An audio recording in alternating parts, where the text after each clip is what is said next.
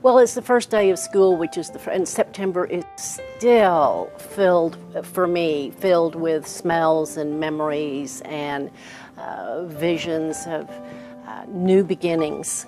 You know, it's a great season of hope. When we came in the first day, we had 3 buildings. What is the art building now? It was the cafeteria, the administration building, and what is the science building now? And in the science building were our classrooms. That was the classroom buildings. That was the 3 buildings on the campus. That was it. That was it. It was fields with snakes in it, you know, all kinds of animals in it. But that was it, our 3 little buildings. Before the first day, what it was like was talking her into looking forward to coming to a new school with new friends, new location, new building. Uniforms, leaving public school where she had been since kindergarten. So I can remember the car trip out with 2 of my girls in the car, and it was pretty quiet.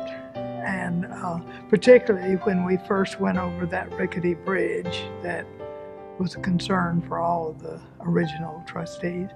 But we made it, and they got out, and now what? and it was scary.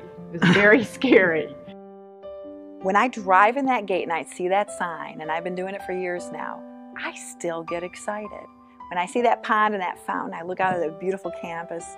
I see the custodians in their carts busy going around beautifying the campus. I see teachers scurrying to the classrooms getting excited. They're here early to get their classroom set up.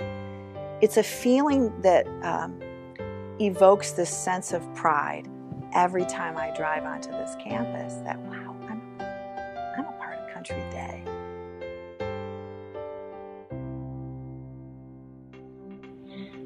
I have an older brother, and I remember him going off to school, and I was so excited about starting kindergarten that at 4 o'clock I got up at my house and laid out my clothes in my bed and got dressed and went into my parents' room and said, I'm ready to go to school.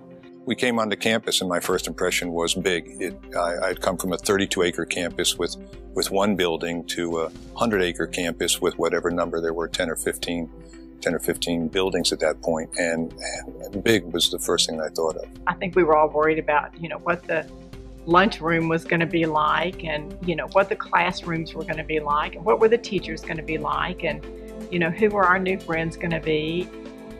You know, for the first, I guess, 2 years, we had chapel every morning. Coming to school the first day, getting all your stuff ready, just kind of getting back in the swing of things, getting that feel that school is finally here. I liked it because I was a senior for 4 years. I was a senior in 9th grade, a senior in 10th grade, and a senior in 11th grade and 12th, because I was they added a class every year, so it was a great deal for me.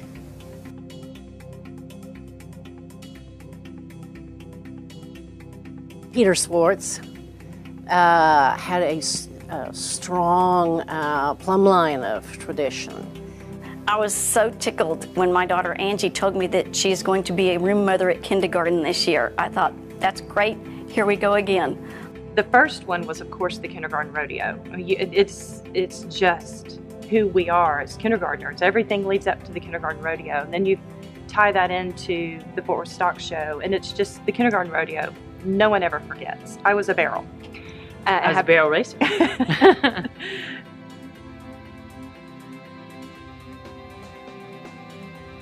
10 minutes into the conversation with Barbara Jungo, I was absolutely blown away as to the energy, the commitment to the education of kids, and most importantly, the knowledge, the vision of the school, and what it would do for my children. That's part of who we are. That's not a curriculum that's written. I don't have a curriculum on positive self-esteem. I don't have a curriculum on leadership. I don't have a curriculum on the goodness of people. What I expect is that when a child is here in this community, we are, by example, teaching them how to behave and how to respond and how to care and how to give back. I think when you have a positive experience that you want that same thing for your children. And Bill and I certainly had a wonderful, positive experience while we were students here, and we continued that as alumni, and it was wonderful being able to have this as an option for our kids when they started school. I wholeheartedly agree. It's unbelievable, truly. I certainly never had the expectations of, I think Pete Swartz kept saying 900 is our max, 900 is our max. We don't ever want a school bigger than 900 because we'd have to build all these new buildings and teachers, etc. Well, this is an amazing campus. I know when they walk out of here, they are prepared. And they were prepared better than I was when I graduated from high school. In all regards, they're better. They have a better awareness, a greater awareness, a global awareness. They're educated in all of the arts, all of the academics, and certainly the athletics. Mr. Peterson told us that when someone asks where you go to school, you stand up straight and say your full name. So my name is McKenna Breedlove, and I go to Fort Worth Country Day, the best school in the country. This community wants progress. They want the best, and you're not going to get that if you're not running at 100%. One of the things that I think is the most admirable about Country Day is the commitment of the leadership of both the administration, the faculty, and the board of making sure that Country Day remains a compassionate member of the community. The school and Fort Worth are so intertwined. I mean, besides the fact that we bear the name Fort Worth Country Day, which I'm very proud that we have that, by the way. Tom Ryan, Bob Hanger, Perry Bass, Jim Garvey, but most of those were grandfathers. So, you know, that was one set. And then Paul Leonard and Rufus and Elton and Bill Meeker were all parents. I truly believe their interest was establishing a good educational institution for their children, their grandchildren, and for Fort Worth. I mean, here you've got the business leaders of Fort Worth interested in this school. That this school to me is a beacon, a lighthouse of an incredible education legacy, and that's only because of the generosity and forethought of many, many people who've put time, effort, and financial support to this school. It's invaluable. We're intertwined in a way that I can't even imagine us being separated.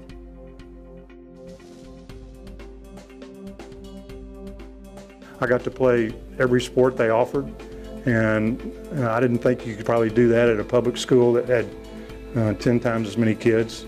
My graduating class was only 31 students, so, you know, they needed everybody they could get to play sports.